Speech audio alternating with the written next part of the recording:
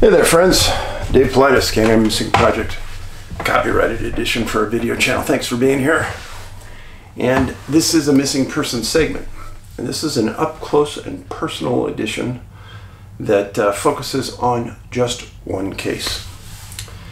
Before I get started, I get a lot of questions about Skinwalker Ranch.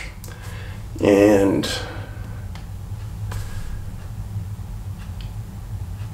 I have talked at length about that show. I've given tons of videos about it. I've complimented the team that's at the ranch. I've complimented Brandon, the owner of the ranch, as someone who has taken his own personal money and poured it into trying to understand science. I compliment him for that. And I know a lot of you have said, well, Dave, why don't you get out there? Not my role. Not my role. Brandon's in charge of that investigation, and Travis Taylor, and those two can take care of it. But there's things that are happening around that ranch, and I'm sure they don't know. And that's what this case is about. If you go back in time, things have been happening in that Uinta Valley for over 100 years, probably 200 years. And I've been asked many times if I could ever attribute a case to Skinwalker Ranch, a missing persons case. That's a hard thing to do. But if there was a case that appears to be as closely related as any case could, this is it. Now, you need to understand the profile points. When George Knapp first told me about Skinwalker Ranch after he went out there, the first question I asked him, I said, is there a large body of water right next to that ranch? Because I'd never heard of it before. And there was long hesitation on the phone. He goes, yeah, Dave, as a matter of fact, there is. Bottle Hollow Reservoir. It's a man-made reservoir. And he goes, that's an interesting question. Why'd you say that? I said, because one of the primary points on all missing persons cases is water. And I believe that almost all UFOs are really USOs, underwater submerged objects, and they use the water to hide. I've always thought that. So Bottle Hollow Reservoir, right next to Skinwalker Ranch. And the Ute Reservation, they have a long history of beliefs with that ranch.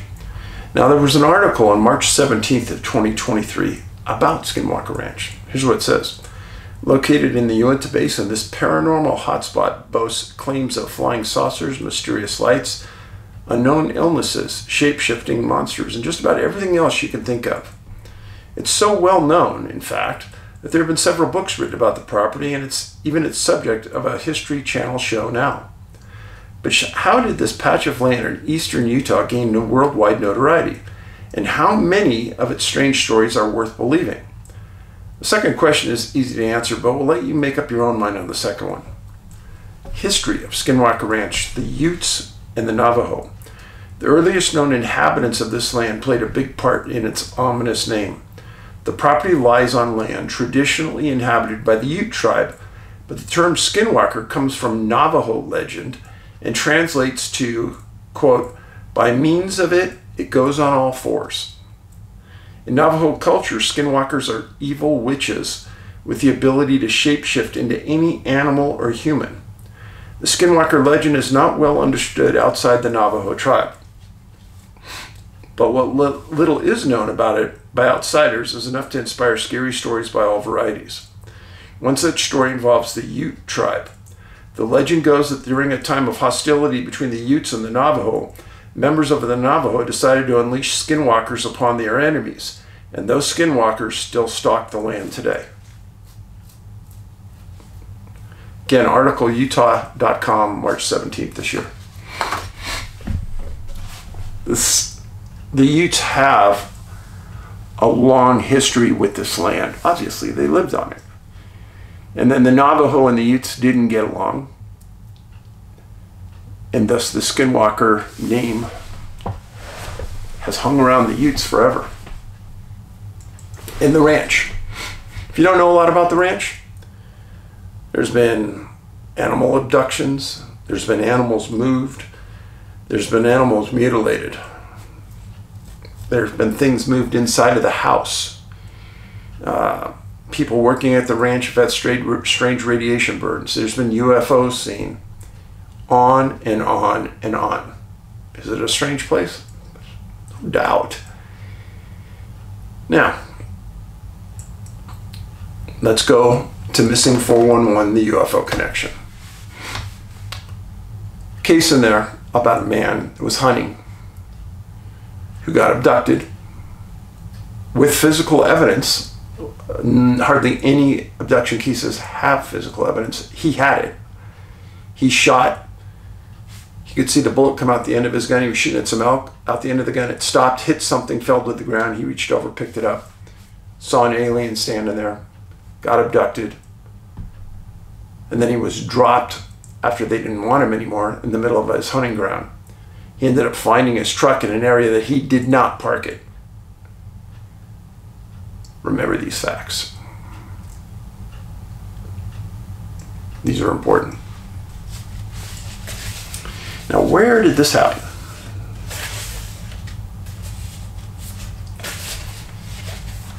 So, this is an area of Utah, far northeast Utah. And this is Fort Duchesne. Here's the reservoir I spoke about. Here's Skinwalker Ranch. Skinwalker Ranch right there. And this is Roosevelt, Utah. All right?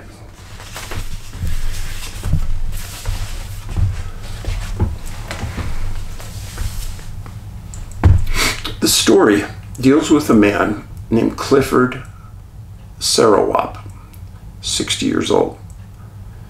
He went missing January 1st, 1995.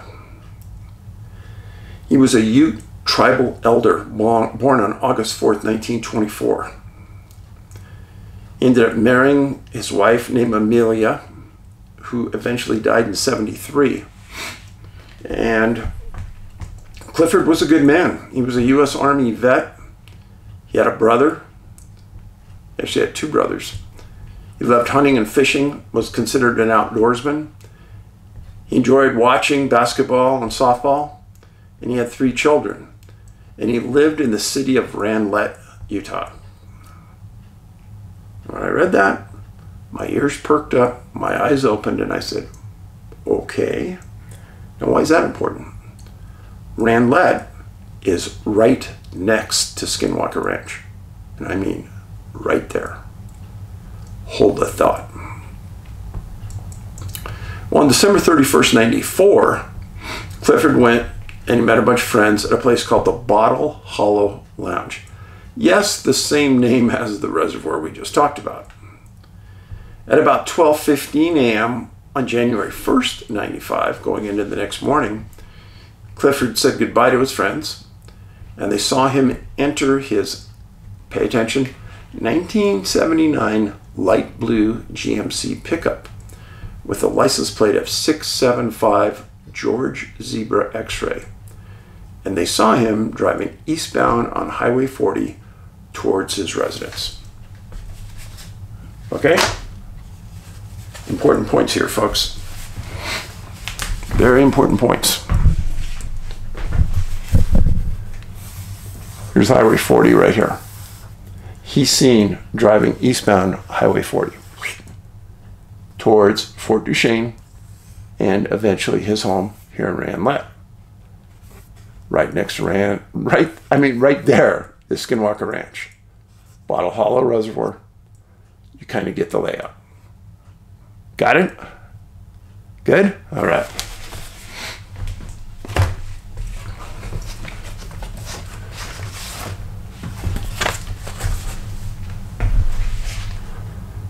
That is Clifford.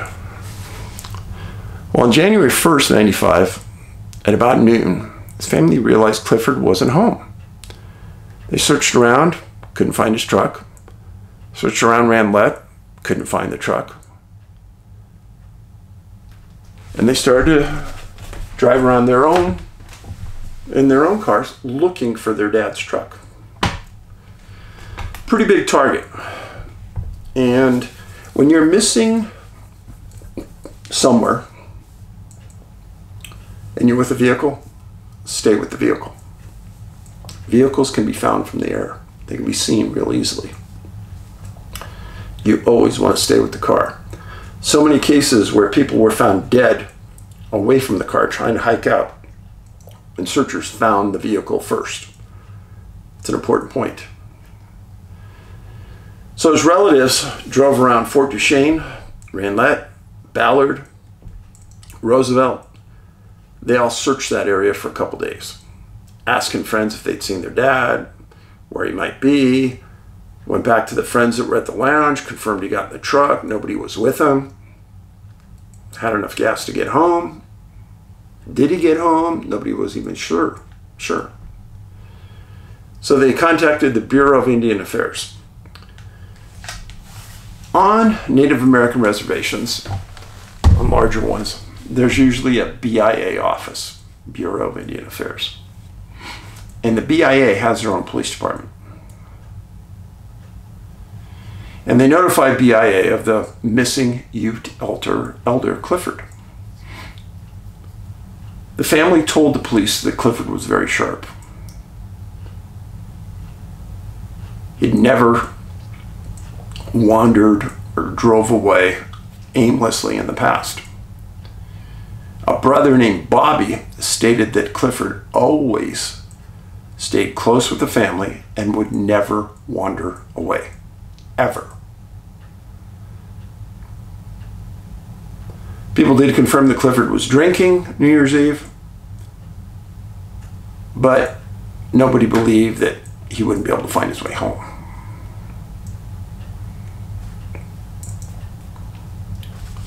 About this time, while the family's going public with this, the Ute tribe made a public statement, and the quote is, "This is a true mystery." Here's what you need to imagine. You've got a dad,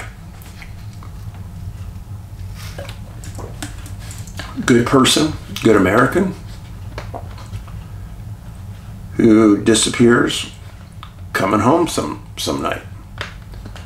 Now, why did Dave make a big deal? Because he lived right next to Skinwalker Ranch? Well, if you haven't been watching that show, then you may not understand. But there's a lot of strange stuff that goes on around there. And it's not confined just to the property on the ranch. There's been strange things that have happened at all areas around that property. And if you watch that show, Ute members have come forward and said exactly that.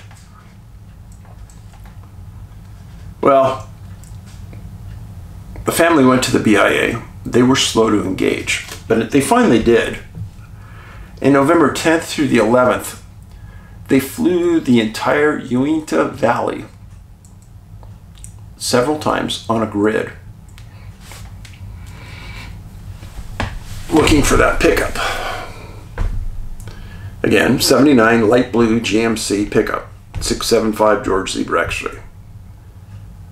Well, 2 days of looking, and they feel that they had the entire valley covered. And there was also notations that weather kept them grounded for a couple days, so they had to bounce them back to other days. Weather issue. But the BIA put out a worldwide BOL on that license plate on Clifford's truck, meaning if he stopped, law enforcement needs to do follow-up to make sure he's okay, make sure he's the one in the driver's seat, contact the family, contact BIA in Utah. On the 14th and the 15th of January, the BIA got specialized search dogs from other parts of Utah to come onto Clifford's property. They went to the lounge, and they went to other locations that he was known to frequent, and they tried to put the dogs on his scent. Dogs never picked up a scent. anywhere, which is very odd. And then on January 31st, the BIA stated the disappearance may be related to foul play. Now, if you've been following missing 411 cases for a long time, you know that when a case starts to go stale after a month, law enforcement starts talking foul play and other options. Well, a witness had come forward and stated that they saw Clifford within the last 3 weeks at a 7-Eleven gas station in the valley with another man. And they gave the description. But about that time, Clifford's family posted a $1,000 reward for him. Well, simultaneously to this, all the newspapers started to jump on the foul play idea. Now, there was never any confirmation that they did see Clifford, but they thought the truck looked familiar, thought the people looked familiar. Typical, so typical of cases. And I would say 90% of the time when I read about this, it turns out to be untrue. Now, the family kept searching, kept looking, thinking that they're going to find this truck just around the next bend. Again, a pickup truck is not that easy to hide, folks. Well, through January and February, there were formal and informal searches, and nobody was finding anything. And many of the articles used the words baffling and mysterious. Just saying. Now, if you knew the history of that valley, like I do, and many of you know, you have to start thinking, could it be related to the ranch? He lived right next to it. I don't know. He was somebody who always stayed close to home and town. He didn't wander away. Made no sense. Now remember, he's last seen going eastbound on Highway 40 towards his home. So he's last seen going eastbound on Highway 40 and then going down to his home in Ranelette. Eastbound. Key points. Eastbound. He knew the direction to his home. After he left that bar, there was no mistake. He knew.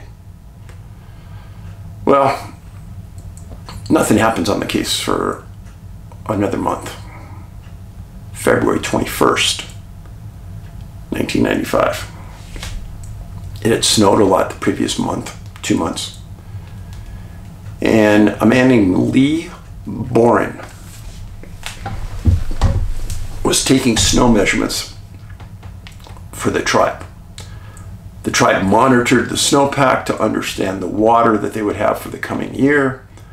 And he was on horseback, measuring snow depths 20 miles northwest of Roosevelt in a place called Tower Ridge. Remote area, very remote. As Lee's riding along, he comes across this very strange sight. He sees a truck in deep snow. And he looked at it and he said, that shouldn't be here. And he rode around and he saw a body there. So obviously the truck had been there a long time. Obviously the body had been there a long time. And he thought he recognized the truck as belonging to Clifford. So he rode down to the Indian Affairs office, got them, and brought him back. Tribal police immediately called the FBI because they had started to be involved in this case because of the possibility of something illegal going on. Now, just so you understand, the FBI is the investigative arm for the BIA, both federal agencies. Well, there was an FBI special agent named McFeeters that was in charge. And he was the one that had the crime scene. And it is a crime scene until it's proven otherwise. So what I'm going to tell you came out of multiple articles was extremely hard to believe I read each article probably 5 times, and there were probably 5 different articles that all reported something almost exactly the same. If you're a follower of Missing 411, you're going to get this real quick.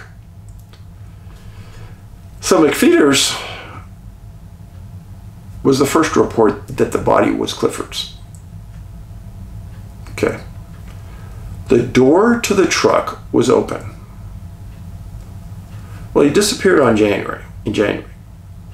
Cold, cold night. Why would the door to the truck be open? Cold night. But it was open.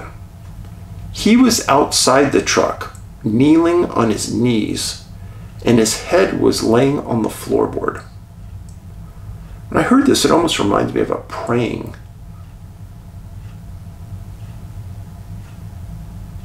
position. But lying on the floorboard, his head. It was also reported he had no socks on. And he really had no shoes on, with one shoe partially on. Friends, I don't care who you are, that's strange. And he's only wearing a t-shirt and pants. No sign of violence. And he had $160 in cash on him. So there was no robbery. Now here's some of the weird stuff. The family asked to ID some of the clothes that Clifford was wearing. The family could only ID some of those clothes, and some they'd never seen before. The FBI stated that they thought he tried to start a fire. He had a CB in his truck, and it was on channel 9, which is emergency channel. But he was in a slight depression, and the transmitter wouldn't go outside the valley. Now, they couldn't prove that he actually tried to use the CB, but they found it unusual it was on channel 9. Family asked him how many times Clifford had been to this area on Tower. They said never. He'd never gone up there. 20 miles outside the valley, desolate area. No, he didn't go there. Well, that's an assertive statement. The FBI said that there was no obvious signs of violence. Okay? But then they also had the truck impounded and sent to their forensic office for examination. That's pretty odd. I mean, the FBI has a lot of things to do than to say take some Native American's truck and impound it, then get a search warrant and search it. If there's no violence, what are they searching for?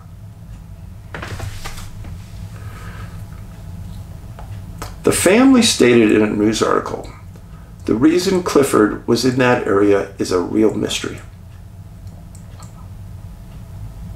Yeah, I'd say so. He was going eastbound, and then he turns around somewhere and goes westbound for over 20 miles up into the mountains in the middle of nowhere in the middle of the night. Hard to believe. But what's even harder to believe, McFeeters made a statement that it was extremely difficult to get into the position that the truck was in, even if it had been dry conditions when he had arrived. Can I get what he's saying? He's having a tough time understanding how that truck got here. A horse got there, but how'd that truck get here? Paying attention? I looked high and low.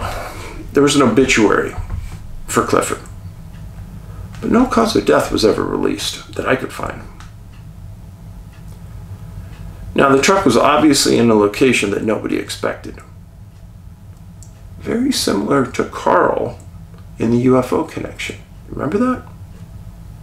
His truck wasn't where he parked it. It was in an entirely different position. Missing socks, only one shoe partially on. That's very odd. People don't do that, especially when it's cold. So he's last seen going eastbound on Highway 40. Found very far from his home in the opposite direction. The FBI stated that there was no foul play, but they took the truck, stated that the investigation was continuing.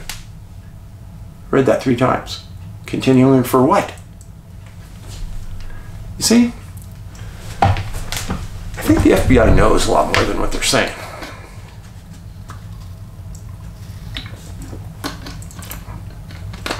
There's a lot of crime on the reservation, don't get me wrong. I get that. But if this was a criminal act, it's a flat-out guarantee Clifford's money would have been gone. And if it was a criminal act, Clifford would have injuries consistent with murder, defending himself in a robbery, etc. But none of that existed.